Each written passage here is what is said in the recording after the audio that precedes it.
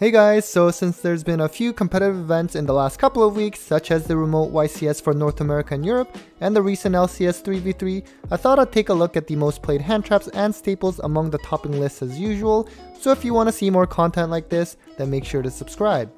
Now of course, you guys have probably seen these visuals by now, but this was the breakdown of the European Remote YCS courtesy of Raid and Trade Gaming, with most topping decks being Swordsoul and Analytical Tri-Brigade, also known as Bird Up.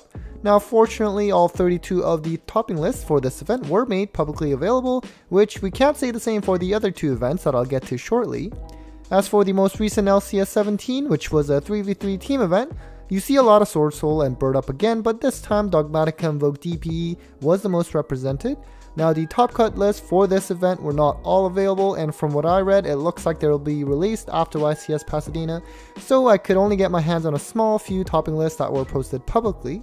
Lastly, for the North American Remote YCS, I did not see an official visual breakdown, so I just made my own, based on the information compiled by Jeebus McAsian, Lundrady, and their friends, where Jeebus shared the post on Reddit, so thanks to him as usual. For the NA YCS, again, the top 3 decks are the same, with Swordsoul having a lot of representation, but at least we saw a bunch of rogue decks make it to top cut as well. Now the NA YCS is still ongoing for the top 16, so their lists are not available, and unfortunately, most of the topping lists that lost in their first round of top cut were not available either. So if we look at the topping deck list contributed for the analysis in this video, while we do have all 32 lists available from the European event, you see that we only have 5 topping lists from the NA YCS and the recent LCS event, in terms of which lists were actually available. So from the NA YCS, I was able to include the Grim Maju, Mech Knight, Beat Trooper, Invoked DPE, and the Swordsoul list. Now keep in mind that this means most of the NA lists were rogue decks that were included for this video. As for the recent LCS event, we had 2 of Bird Up, Tri-Brigade Melfi, Dogmatica Eldritch, as well as another Beat Trooper list included. So overall, this means that the numbers in this video predominantly represent the European topping lists. Now overall, the number of hand traps in the main among the topping lists included range from a crazy 0 to 21 cards, where that 60 card Beat Trooper list actually main decked 21 hand traps. The median was 8 hand traps, which is higher than the 6 cards we saw in the last pack LCS event. As for the hand traps in the side, pretty much aligned with what we're used to seeing, with a range of 0 to 9 and a median of 6 hand traps in the side.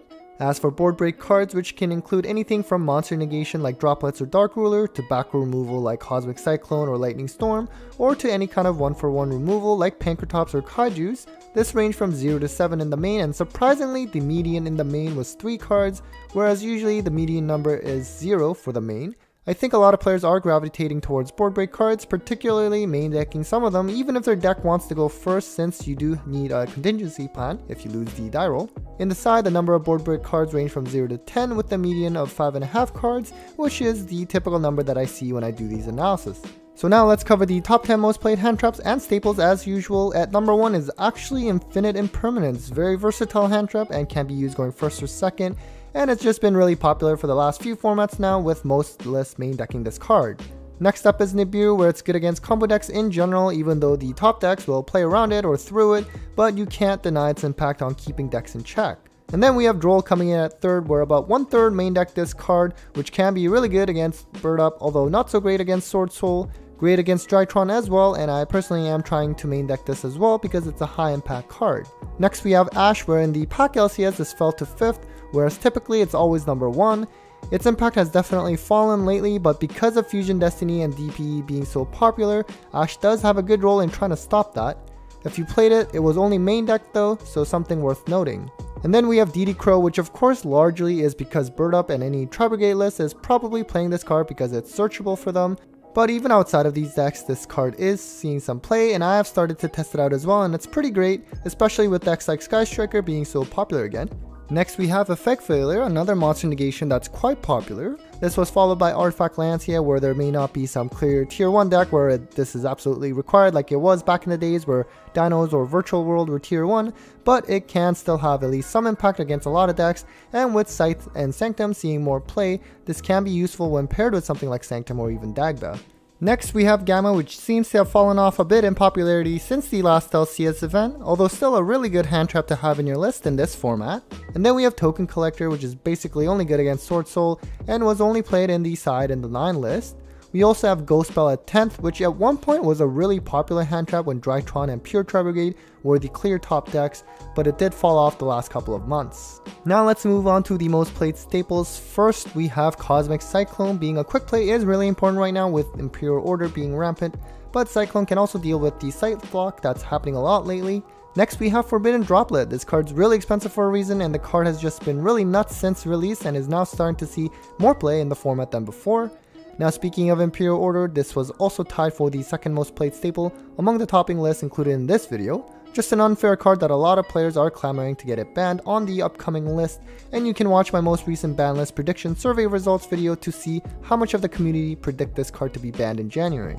Next we have Call by the Grave. Pretty standard to see this as one of the most played staples. What you don't see often though is Crowsaw Designator. The card kinda flopped. Tied for 4th is yet another back removal card in Harpy's Feather Duster. Despite being unbanned a while back, nowadays it's not really a given that lists will play this card despite it being so strong. Speaking of back row hate, we have perhaps the most powerful of them all in Red Reboot, being played only in the side if played at all. Some have asked for this card to be banned as well, although I personally really want this to stay at least at 1. I certainly miss it at 3, but I know that's just not fair at that amount. And then we have more back row hate in Lightning Storm and Twin Twisters. Lightning Storm is pretty popular right now, and it has a bit more versatility since it can destroy attack position monsters as well, although a lot of players typically play around it by putting their monsters that can negate in defense mode. And then we have Mystic Mine, yet another card that a lot of players have been wanting banned for a while. Since Sky Striker is popular again, it's not surprising to see this card up here, but other lists are playing it as well, like Dogmatica Invoked or Mech Knights. Lastly, another going second card that's been popular in the current format is Evenly Matched, a card that declined to play after Lightning Storm was released. While you do have to give up your battle phase, the card is very strong and, well, evens out the field, and looks like a lot of players are still on this.